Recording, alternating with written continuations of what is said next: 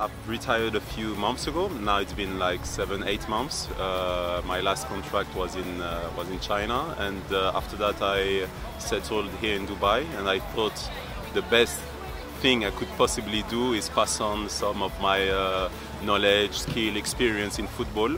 And I thought this place, Dubai, was the perfect place to pass on some of my knowledge, because I think this is a city or place with lots of dynamism and big multicultural population. And I thought it was really interesting because this is a city always in expansion. And yeah, we've started this summer with the launch of the academy, with a big tournament in the trade center.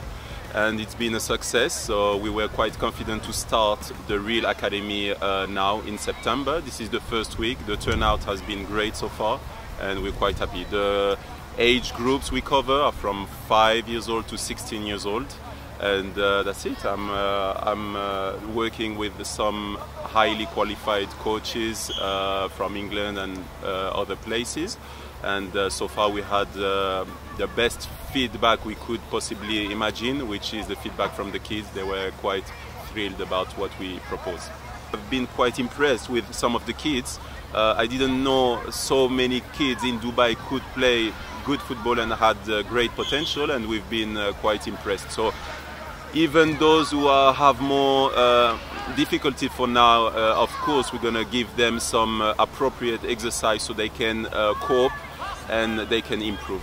And obviously here in Dubai it's a little bit different, but I mean they're crazy about football also here. The only thing we need to do a little bit more is grassroots football, youth development, and for sure in the next few years we will have some very good kids also in this region. This is what I like working with the young kids, because they are so, how can I say, they're flexible in terms of quality. Sometimes you can just see the potential, maybe sometimes physically, sometimes in coordination, sometimes, and you can imagine how good they can become, you know. And at this age, almost nothing is impossible for them. So this is really why I like to take care of this kind of level of football. Yeah.